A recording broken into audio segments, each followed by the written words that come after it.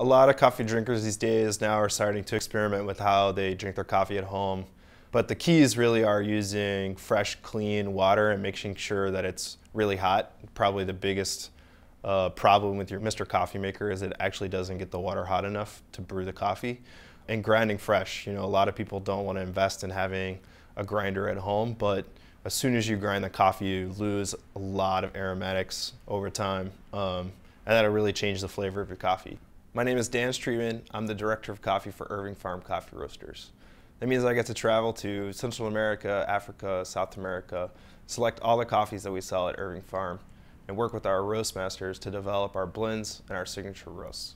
For me personally, my favorite way to drink coffee is either as a pour-over black or as an espresso. And really that's because, we spend so much time and energy trying to find those really unique coffees with all these interesting nuances of aroma, etc., that I want to really appreciate that. And, coffee with milk or a latte is great, but, some bartenders might tell you cocktails are awesome, but what's really exciting is tasting the pure spirit. For me, that's the same with coffee.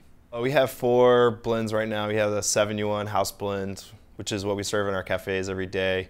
We have a farm brew, which is our organic blend. We have a Gotham dark roast, and we have our blackstrap espresso.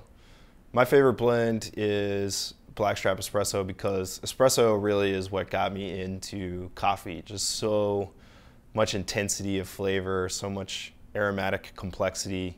And blackstrap is just a great example of that, deep, rich chocolate flavor with all kinds of interesting aromatics like citrus and dark fruit. 71 Irving Place should taste like milk chocolate, dried fruits like raisins, apricots, really soft, really clean, very refreshing, and also should really taste like coffee. People like coffee flavored coffee.